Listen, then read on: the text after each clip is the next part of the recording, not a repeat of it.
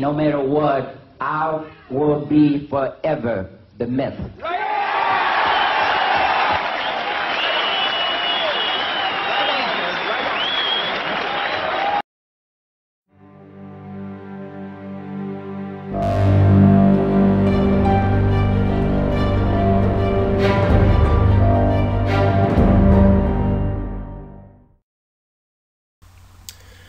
Hi everybody, Golden Era Bookworm here. Today I begin a new series on the myth Sergio Oliva, undoubtedly one of the greatest bodybuilders of all time, also called the original mass monster.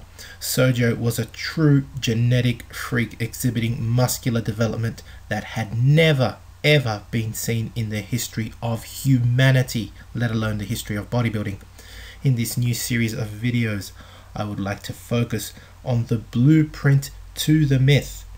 That is, what was it? What is it that made the myth so massive, so huge? No doubt his genetics and steroids had a role, but in particular I wish to explore his harsh upbringing, his early life and early methods that helped develop his incredibly massive physique. We start off with this epic shot of Sergio hitting this front lat spread during the 1972 Mr. Olympia, which he controversially lost to the Austrian oak Arnold Schwarzenegger. Check out the high striated pectorals, the enormous width and thickness of his lats and shoulders, and the incredible thick mass of his arms. And to top it off, he smiles quietly, knowingly that he was impossible to beat.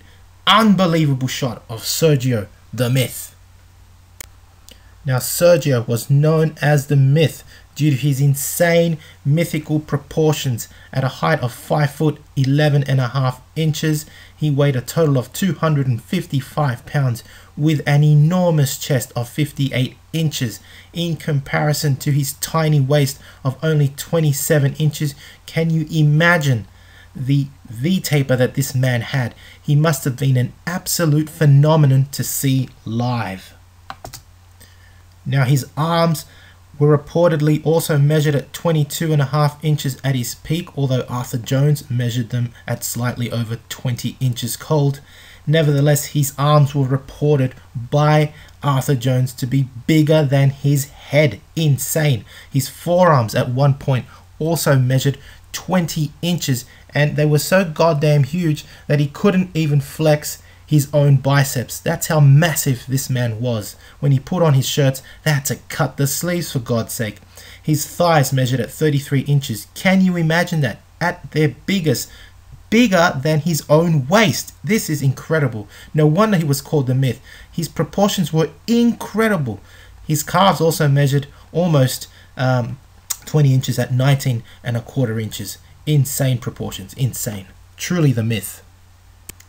As mentioned before, this new series on Sergio Oliva, the Myth, will focus on the big question, and that is, what is the blueprint to the Myth? What is the blueprint to his massive physique? What is the blueprint to his incredible strength? In order to address these questions, I would like to reveal his foundation.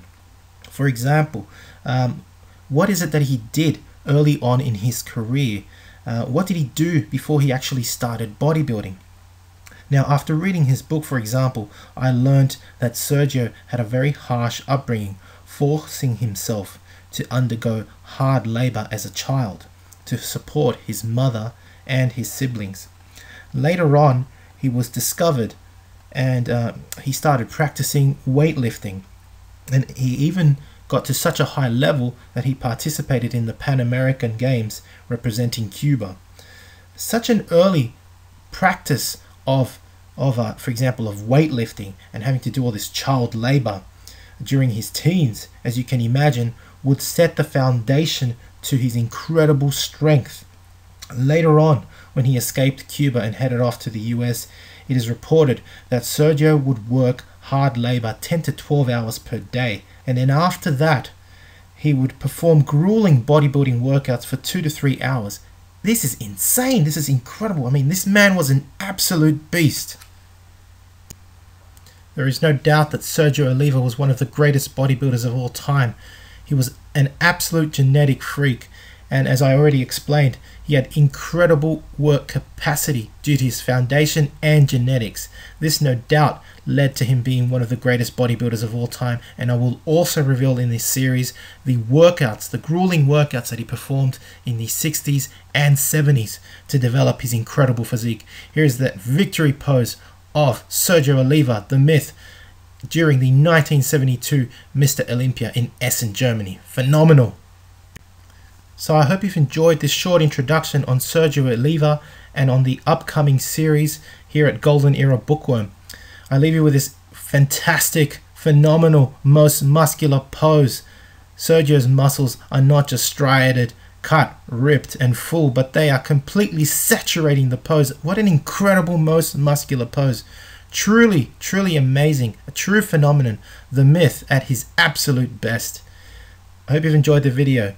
If you have, please give it a thumbs up. Thank you for watching. Subscribe if you haven't to the Golden Era Bookworm and leave me your comments. This is the Golden Era Bookworm, bringing you more about Sergio very, very soon. Bye for now.